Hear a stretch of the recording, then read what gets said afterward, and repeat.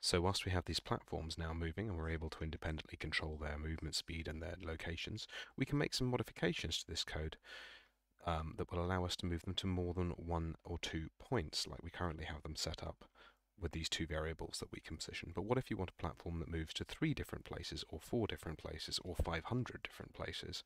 Well, in order to do that, linking up each of those new movement points individually with their own specific variable like this is going to be extremely arduous. It'll be difficult. In fact, if you wanted it to be different for every platform, you wouldn't be able to hard code it like this. We need to make use of a basic form of automation called a loop.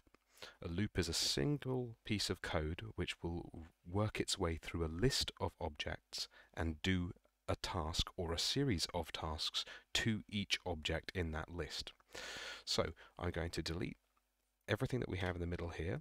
I'm going to leave the set duration node as it was because that we're not going to change. Just going to move it out of the way for now. And I'm going to make some changes to our start position and end position variables. Since we're going to set up an array of variables instead of having each one specifically listed and named. So I'm going to delete this end position here just by highlighting it and pressing delete on the keyboard, or you can highlight it, right mouse button, and select delete from the list here. I'm going to rename the start position. You can do that either in the variables list here by right clicking and renaming. You can double click on the name to rename it here in situ, or over in the details panel you can adjust the detail name here. And I'm going to call this position array. Underneath here we have the variable type vector. That's going to remain unchanged, but next to it you have this little drop down which changes the type that this variable is stored as. Currently we have a singleton. This variable or vector called position array only holds a single piece of information, a single vector. If you want to switch this to an array, you select the grid labeled array here, and that will change a number of things. The grid will be displayed to indicate that this variable is now an array, and when you are getting this array, in order to get information from it, there are all sorts of different ways that you can interact with getting the array and getting information from it. So arrays are a little bit different, but for our purposes they're extremely useful because they can contain a variable number of pieces of information. So this array here currently has no default value, no array elements in it, and I can just keep clicking this plus button to add as many different array elements as I want to it. We've already used arrays when we tested the interp2 movement component using its default control points system here in the details panel. If you see, if I keep pressing the plus button to add elements, this is an array of control point elements. Arrays are simply a list of variables that all share the same type in this case, so these are all control points which happen to also be vectors, which is why what we're going to do is going to work. And you'll see the one thing, if you're not used to coding, is that arrays start from the number 0. The first array index is not 1, it is 0. So whilst there are 6 elements in this array, they start from 0 and go to 5. Something to watch out for. So I'm just going to clear that list here and go back to my position array that we just created. I want to leave it as instance editable so that each platform can have its own list of points, and I want to make sure I show the 3D widget so that we can place them down in the world and position them like we did in the last episode. So the loop that I mentioned earlier is going to work its way through this array, and it will duplicate that code that we created before to add these control points to the array. The loop that we want here is called a for each loop. What all that means is, the name is that for each object in the array, it will do a specific task or series of tasks. If I plug the position array into the for each loop and hook that up, for every element in this array, this loop will carry out whatever task we connect to the loop body pin, remembering you follow the executionable line in from left to right. And once it has done that for every element of the array, it will then run whatever code you put out after the completed node at the bottom. Let me show you what that looks like. I'm going to get a reference to the interp2 movement, and I'm going to add control point position, same code we used before, only instead of a specific named vector, the start position and end position that we used before, I'm going to take the array element from the loop body, plug that into the position, and hook up the loop body to the add control point position script. So if there are only 2 elements in this position array, this code will run twice. If there are 15, this will go 15 times. It will loop through however many elements there are in this array, and it will carry out whatever code we connect to the loop body.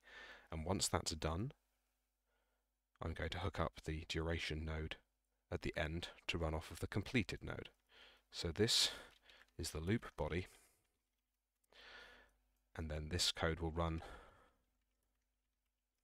once completed. I hope that helps loops make sense. So let's test it. Oh, sorry, I need a target for the duration, which is going to be the interp2 movement component. You can copy and paste any of the nodes on this grid as you would text in any other document.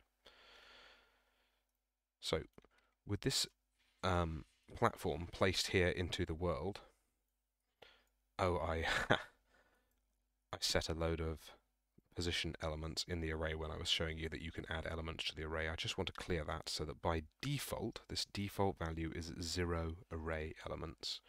I'm just going to recompile that. So this platform now has none of those visible 3D widgets, and if I want to add one, I can go down to its details panel, select the positional array, that's the variable that we just created, that array of vectors. Click the plus icon and it will add array position 0, which has its own 3D widget there. You can either select the widget and move it around in the world to position your first array element, or you can go into the details panel here and you can adjust the X, Y and Z positions of these elements by entering whatever values you'd like, or clicking and dragging, as I'm doing right now, to slide the array element around. I'm going to leave array element where it is, array element 0 where it is for the start position. I'm going to add in index 1, which is going to be our first position. I'm going to set that to 400 up in the air, and then I want to add a third array element, and this is going to be 400 in the z-axis and 400 in the x-axis. So this platform should move straight up, then it will move forwards to array position 2, and then it will ping-pong backwards because we have the interp2 movements behavior type set to ping-pong. So let's test that. Up, forwards, back, up, forwards, back. This platform now has 2 control positions. If I want to add another one, I just click the position array icon here in the editor. This one I'm going to put it 400 up, 400 forwards, and 400 to the right. Now let's make that negative. Let's make it go left. Minus 400. Up, forwards, left. Up, forwards, left. And you can keep adding as many control points as you want. This can be really useful to add simple moving objects to your levels, such as traffic to roads, because you can just set the control points to follow the roads on your level, and then once you press play, the cars will automatically drive around following the control points. The more of these control points you add and the further your platform moves, though, the more careful you're going to have to be with the duration. It will always try and move through all of these arrays in the duration that you've set. So currently it's trying to move through 4 control positions in 1 second, so it's going really quite fast. If I want to slow that down to a more usable speed, something like 8 seconds, now I have a platform that I can actually work with.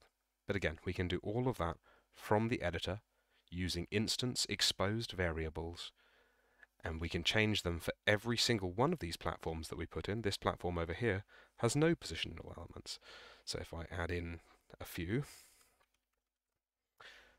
and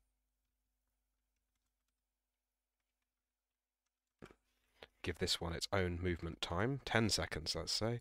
So that one moves very, very slowly through its 3 control points. The first platform is moving quite slowly through 4 control points. And it doesn't matter how many control points you add or in what positions you add them, each one will then automatically cycle through that loop will work its way through all of the positions that you add in the editor. It will add them to the interp2 movement components body, and it will then set whatever custom duration you want. And this allows you to create as complex a platform as you would desire.